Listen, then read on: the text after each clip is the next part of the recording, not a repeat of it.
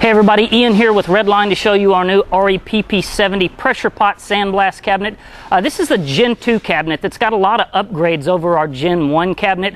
Obviously, it's got a giant clamshell door on the front of this thing. It opens up out of the way and gives you this great big open area to be able to load items into the cabinet. Clamshells are really nice in that you can take a forklift and just set things right in the front of the cabinet. There's none of this trying to squeeze it through a little side door and that kind of thing. So great feature on this cabinet. Obviously, it's a pressure pot cabinet. Down below, we've got a pressure pot. What is that? Well, there's two types of blast cabinets, really. You have siphon and pressure pot. Siphon just kind of sucks the media out of a basin down in the bottom and adds a little air to it and hopes for the best. This thing here is kind of like supercharging it. It's like taking your media, adding it inside of your air compressor, and then firing it out of a tube with a lot more force. So you're going to do a lot more blasting, a lot quicker with a pressure pot cabinet. You're going to need a lot more CFM, so be expecting that you're going to need a massive air compressor if you're wanting to operate this thing continually. Let's talk about the vacuum over on the side of it.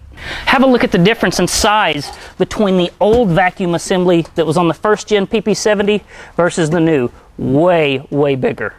Up top, we've got a very large 400 CFM vacuum motor.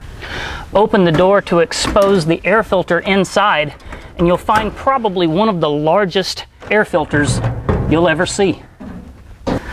Down below is a pull-out drawer that collects any dust that doesn't stick to the filter.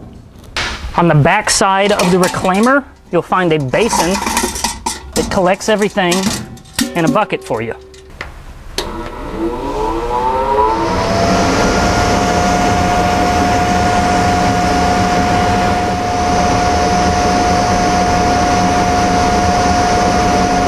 Inside the cabinet, we've got 6 LED lights that do a great job of lighting up the inside of the cabinet, so there's lots of light to see your workpiece. One of the big upgrades we made on the Gen 2 PP70 is the mixing valve down in the bottom. Have a look at the difference here. The new valve versus the old valve, there's just a huge size difference. The new ones are way larger. A lot of folks want to know, how do these pressure pot cabinets work? And the answer is, it's simple. You step on the foot pedal, it operates an electromagnetic valve on the back side of the cabinet that opens and closes a mushroom valve. That in turn allows media to flow from the funnel down into the canister, at which time it pressurizes the canister with air, and then you're good to go.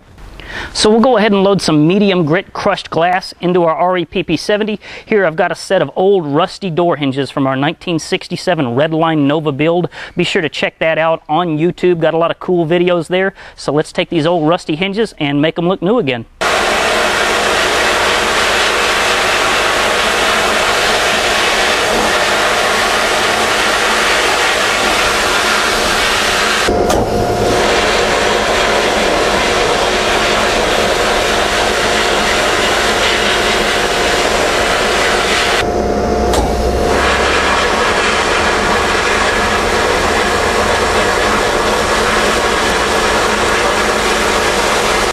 Okay everybody, that's been our Redline REPP70 2nd Gen Redline pressure pot blasting cabinet. You can get it on our website, redlinestands.com. Today we cleaned up the door hinges to our 67 Nova build that's also on YouTube. Got these things looking brand new again. They really look fantastic, right down to the bare metal. Be sure to give us a shout if you got any questions. 901-351-4764, extension 1 for the first available salesman. Also, be sure to click the subscribe button down below. Follow us on YouTube, and as always, appreciate you taking the time to watch.